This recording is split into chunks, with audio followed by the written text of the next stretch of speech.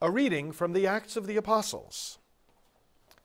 Those who had been scattered by the persecution that arose because of Stephen went as far as Phoenicia, Cyprus, and Antioch, preaching the word to no one but Jews. There were some Cypriots and Cyrenians among them, however, who came to Antioch and began to speak to the Greeks as well, proclaiming the Lord Jesus. The hand of the Lord was with them, and a great number who believed turned to the Lord. The news about them reached the ears of the church in Jerusalem, and they sent Barnabas to go to Antioch. When he arrived and saw the grace of God, he rejoiced and encouraged them all to remain faithful to the Lord in firmness of heart. For he was a good man, filled with the Holy Spirit and faith. And a large number of people was added to the Lord. Then he went to Tarsus to look for Saul. And when he had found him, he brought him to Antioch.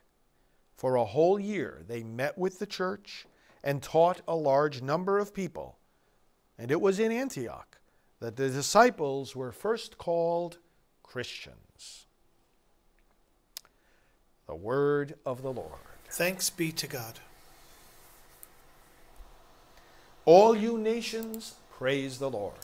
All you nations, praise the Lord. His foundation upon the holy mountains the Lord loves. The gates of Zion more than any dwelling of Jacob. Glorious things are said of you, O city of God. All you nations, praise the Lord.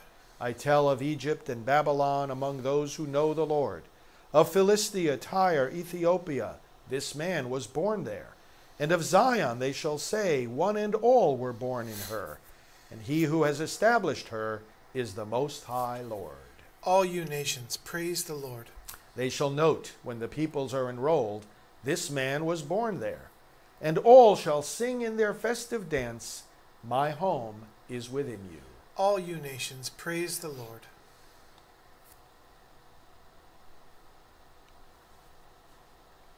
Alleluia, alleluia, alleluia. Alleluia, alleluia, alleluia.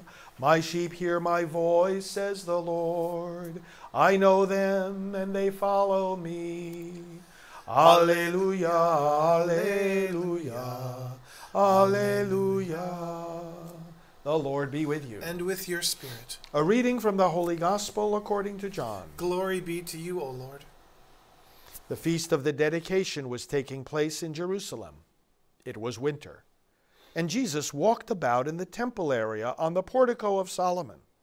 So the Jews gathered around him and said to him, how long are you going to keep us in suspense? If you are the Christ, tell us plainly. Jesus answered them, I told you, and you did not believe. The works I do in my Father's name testify to me, but you do not believe, because you are not among my sheep. My sheep hear my voice. I know them, and they follow me. I give them eternal life, and they shall never perish. No one can take them out of my hand. My Father, who has given them to me, is greater than all, and no one can take them out of the Father's hand. The Father and I are one. The Gospel of the Lord. Praise to you, O Lord Jesus Christ.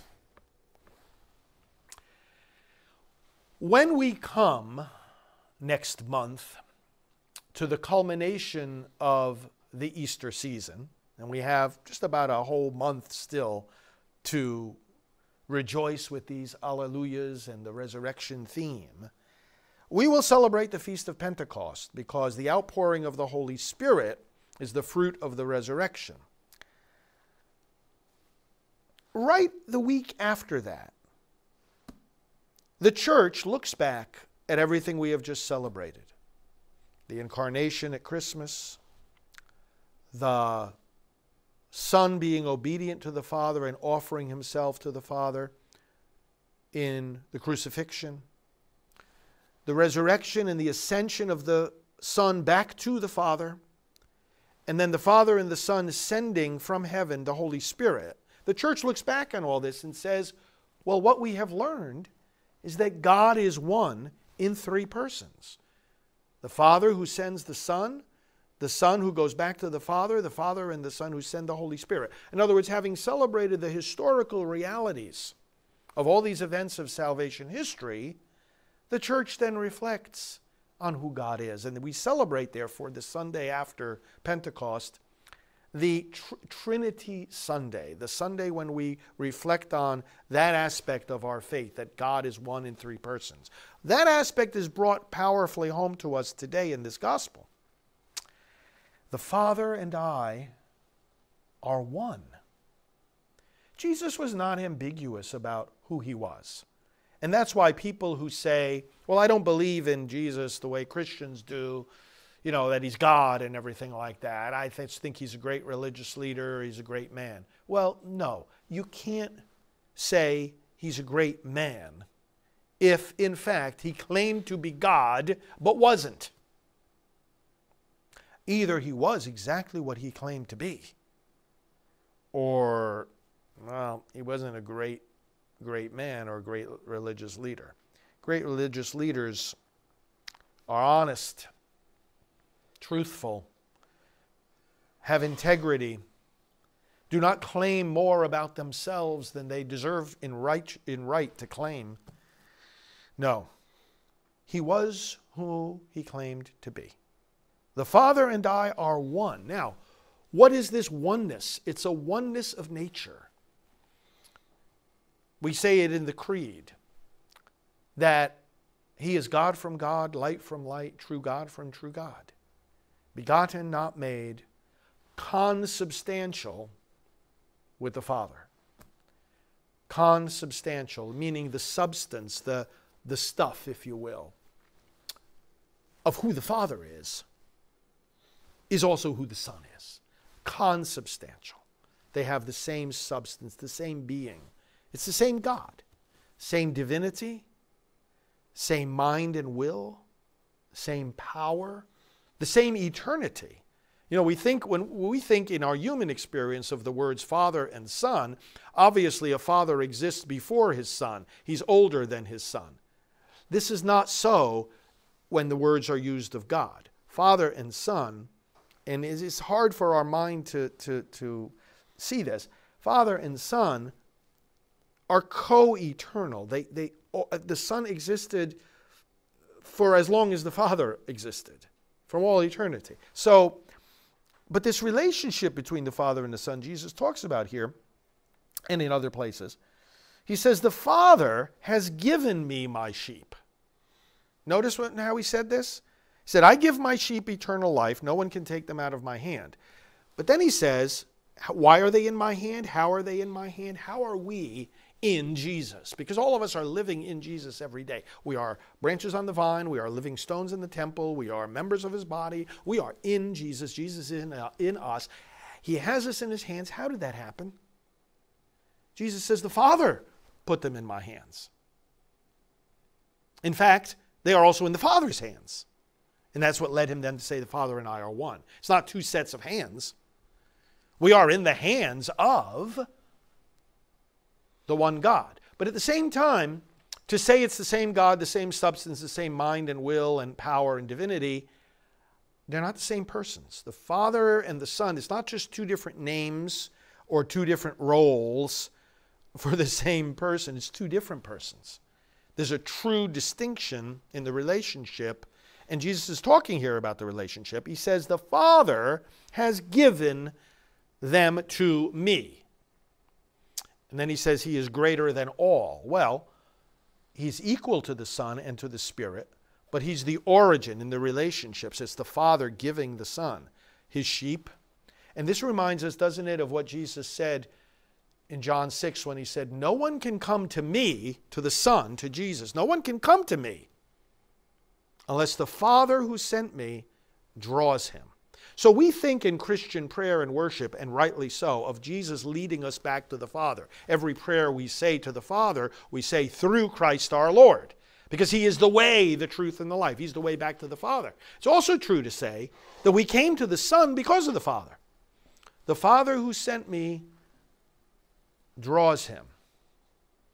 Jesus also said, no one knows the Father but the Son, and no one knows the Son but the Father, and anyone to whom the Father wishes to reveal him.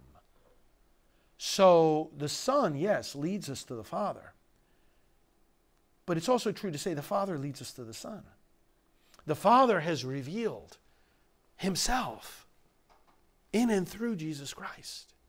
His letter to the Hebrews, in the first chapter, the Father finds the fullness of his being expressed now in the Son. In fragmentary and varied ways, God spoke to us in the past through the prophets, but now he speaks to us through his Son.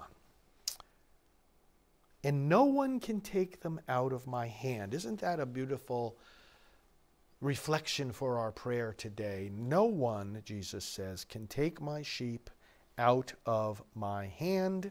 No one can take them out of the Father's hand.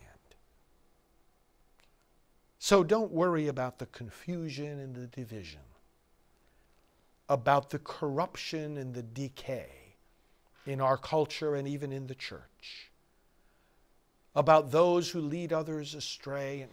This is not going to take you out of Jesus' hand.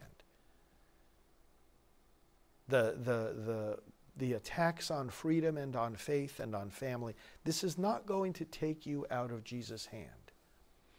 Very often we're worried more about what other people are doing than about what we're doing to ourselves.